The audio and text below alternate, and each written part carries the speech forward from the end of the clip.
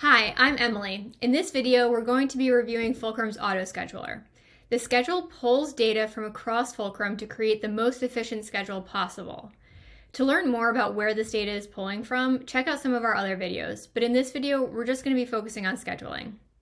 To give you some insight into how this is all calculated, these algorithms are essentially pulling apart the dependency string of all your operations, balancing priority levels, due dates, and capacity constraints to get the most work out the door on time as possible while also reducing WIP. So it's doing a lot. It's a really powerful tool that can compute thousands of jobs and tens of thousands of operations in minutes. Now, let's jump into scheduling. Okay, so to orient you to the screen a bit, each column here is a piece of equipment and each card is an individual operation with some important detail on it like runtime, due date, and priority level. So this is basically the schedule for each piece of equipment. There's some easy search and filter, and there's important data sprinkled throughout like percentage late, backlog dates and hours, and we also show the full schedule order of a particular job here, as well as estimated end time.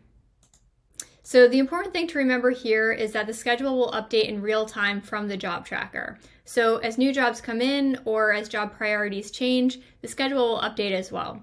Okay, so for our first example, let's say that customer for order 1032 would like to receive their order sooner.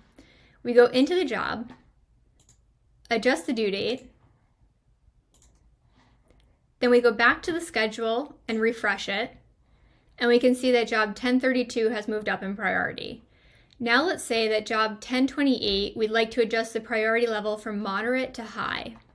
We go into the job and adjust the priority,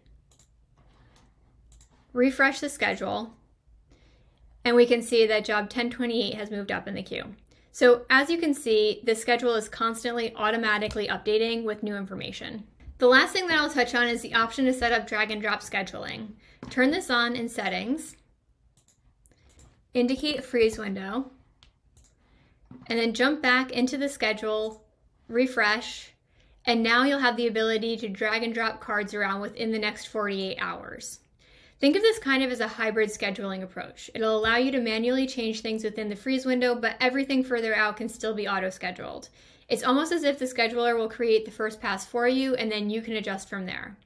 There's a lot more to scheduling that we haven't covered here, but hopefully this gives you a quick overview.